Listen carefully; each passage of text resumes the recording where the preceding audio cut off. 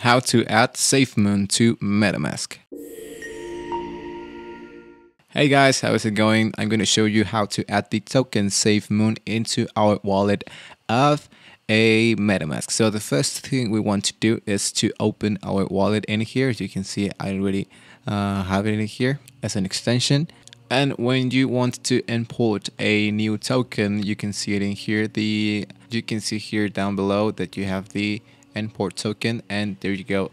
We have to put all this information. So we have to go into CoinMarketCap and we want to find our crypto.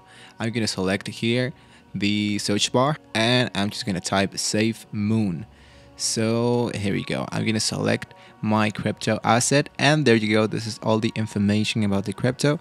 I'm going to select this one, the part that says contracts. As you can see, there's the contract runs into the smart chain network.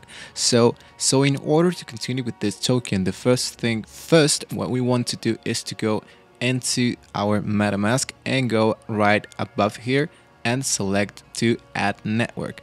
When we select this network, we want to fill all this information, and this information you can get it. You just go to Google and you can tap smart chain MetaMask and the first article about Academy Binance. There you go. I'm gonna select this one and I'm just gonna have to scroll down until I find the information. Here you go, the main net, the smart chain network. Here you go.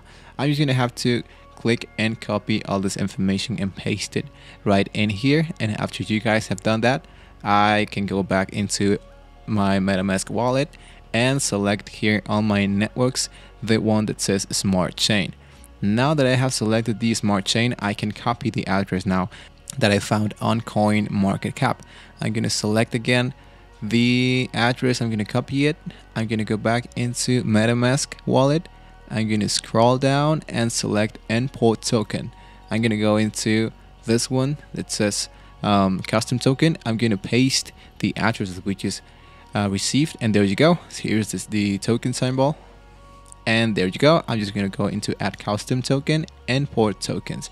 And if you go back into your actives, you will see here down below that there it is, the Safemoon crypto. So there you go, guys. Just don't forget to use the same network that CoinMarketCaps tell us to use. In this case, that would be Smart Chain.